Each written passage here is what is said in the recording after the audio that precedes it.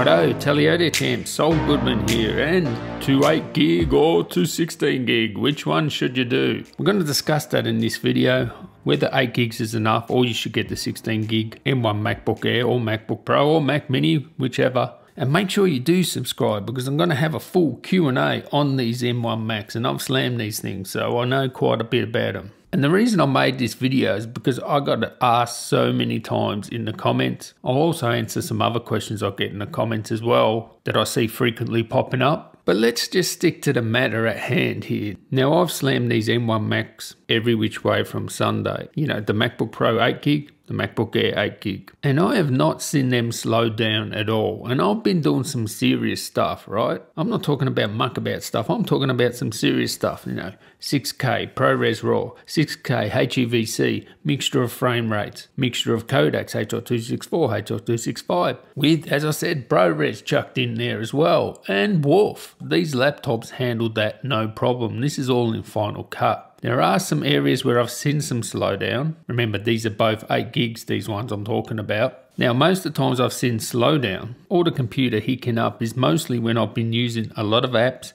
and there've been Intel apps among those apps that I've been using. That's the only time I've seen these things slow down. I have also seen them slow down in Final Cut Pro when I do some color grading, like to the 6K ProRes RAW, when I add a LUT and some color grading onto that. And remember, these are 10-bit files as well. Also, when I've added some titles and transitions. The transitions is where I've seen the frames drop. And I'll try and explain to why I think those slowdowns are happening. But here's the thing I'll say straight away. If you're just doing normal computing, the MacBook Air, even with the 7 GPUs versus the 8, the MacBook Air base model is more than enough. And I'm going to just put it out there.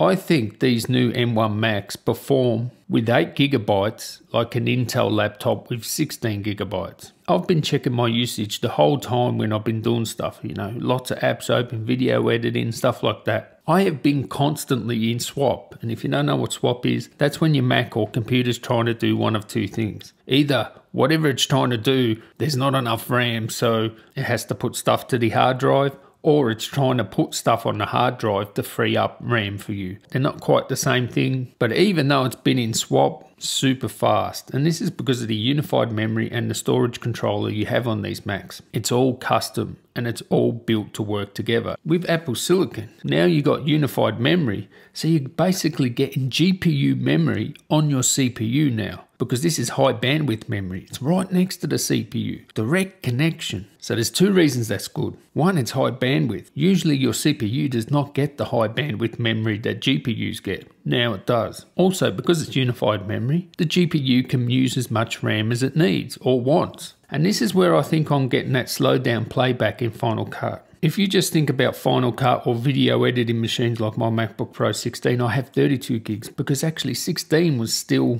not quite there. With all the stuff I do, 32 gigs is the sweet spot.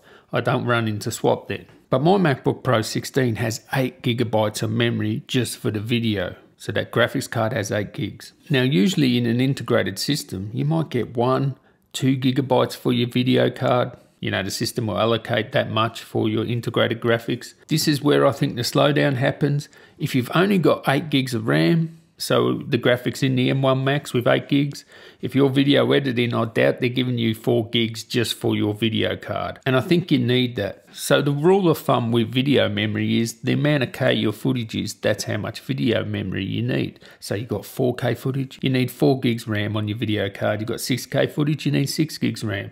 That's the sort of rule of thumb. It's hard to give your video card 6 gigs of RAM if you've only got 8. So I think video editing, if you're going to be using titles, you're going to be using, you know, more than 4K, you're going to be using transitions, color grading, all that sort of stuff. Yes, the 16 gigs is worth it. So then when you're video editing, your graphics card can use 4, 6 gigabytes, 8 gigabytes, whatever it needs. Whereas if you've got 8 gigs, it's going to be limited to sort of, you know, you got your other apps running, you got your video editor, you know, the CPU needs so much, the system needs so much, and then whatever's left over, your video card will get, right? So at the end of the day, when it comes to RAM, if you can afford it, get the extra RAM. Honestly, if you're just doing H.264, H.265, 4K, 8 gigs is more than enough with these new Macs. considering how well optimized they are. If you're doing something more heavy duty, I doubt you're going to be using one of these MacBook Pros or MacBook Airs. Like I use 6K video. Maybe for me, yes, 16 gigs makes more sense. But for general computing, just editing 4K H.264, H.265, you're going to have no problems with 8 gigs. It performs like 16 gigs on an Intel system. So that's the way I see it. Of course, there will be caveats to this. You want to be running native apps. You don't want to be running Intel apps because that's going to just mess with it, because that will just slow you down. Also, you know, your mileage may vary. There may be something you do where you need the extra RAM, but on the most part, from everything I've slammed it with, and I'm even talking gaming, usually 16 gigs is what you want for gaming. The gaming I'm doing on this with 8 gigs is just wow. And to answer some of the other questions is,